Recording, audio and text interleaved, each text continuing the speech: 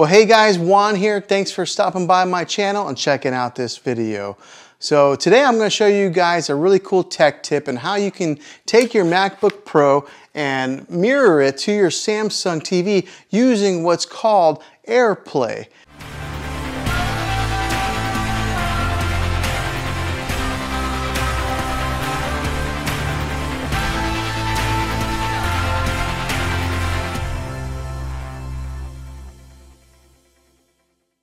Now, on every MacBook or any kind of newer device, whether it be an iPad or an iPhone or your newer MacBook Pros, have AirPlay built into them. So therefore, you can take and use your AirPlay settings to mirror whatever's going on here on your phone or your iPad to another screen.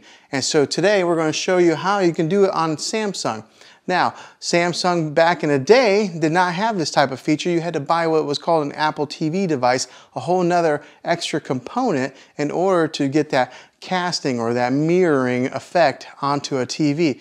But now Samsung is playing well with Apple and they're making it so that they're building that feature into all their newer TVs so that way you don't have to buy anything extra and you can just mirror wirelessly with no wires, which is a great thing. I'm a big fan of eliminating and going with that minimal look and having no wires.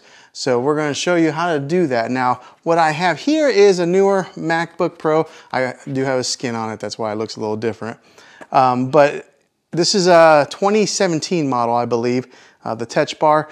And I'm going to show you guys how to mirror this using this. So let's go through a step-by-step process and I'll give you, well, I'll let you guys see it. Okay, so the first thing you're going to want to do is grab your remote here. This is a Samsung remote and we're going to hit the home button. Oops, don't hit it twice like I just did. Hit the home button and then you're going to go all the way to the bottom. Go all the way to the left to where that settings icon is right there. Click on settings. Now here's a real important step. Let me go back here. When you're going to settings, do not go to settings and then hit up. That's not what you want to do. You want to go to settings and hit enter on settings. So I think that confuses a lot of people. It confused me when I first set this up because you would imagine you go to settings and then hit up, but no, settings and then click enter. Now when you do that, it brings up this new menu here. You're going to want to go down to general right there and then click over and then go to Apple AirPlay settings and that's where your menu is. You'll go ahead and click enter there. And then on here it says AirPlay on. So you want to make sure that toggle is flipped onto on. As you can see right there, it's on. And then on require code, it's on first time only. So you make sure you leave it on that. That way you're not having to punch in a code every time that you're wanting to do this.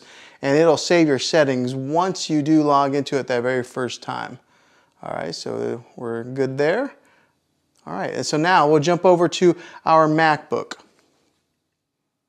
Okay, so now we're here on the MacBook Pro, and up here at the very top, you'll see what's looks like a little TV icon with a triangle.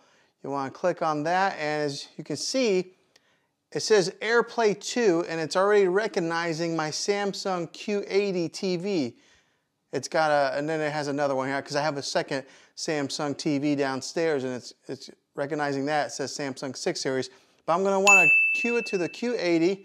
All you do is find that TV, click on it, and then the screen goes black for a second. And as you can see, I'll show you guys, it's on the TV mirroring. Okay, so right there it is on TV, and then bam, now it's on my TV. So I got a different picture on here. This is like my second screen background. Okay, so once you got that all set up, as you can see, I've got two screens on here and my cursor, it's probably hard to tell right there, but my cursor is moving on my screen. And then if I take it all the way to the right off of my laptop, bam, you see it.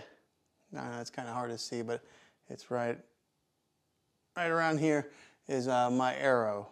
See it moving? Okay, so yeah, this doubles my screen real estate. It gives me a second monitor to use for my laptop, so I could sit on my recliner, work on one screen, and then also work off a second one here, maybe if I'm editing, and then have this huge 65-inch screen as a second display. So yeah, this is a really cool feature that is free on your Mac and your Samsung TV. No extra components needed. Now, let me give you guys a little bit of word of advice.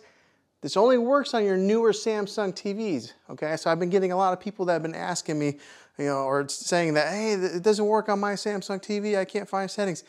Well, your TV might be a little bit too old to do this. I believe that Samsung started doing this in 2018. So look to see if your Samsung TV has this in the settings. If it doesn't, it may be a little bit too old to do this, but super simple, easy way to get bigger screen real estate and to mirror your MacBook to your Samsung TV. Hopefully this video was helpful to you guys. If it was, go ahead and throw a thumbs up. Go ahead and subscribe to my channel. I make tech videos all the time, and I'd love to have you back on the next one. So until then, be creative.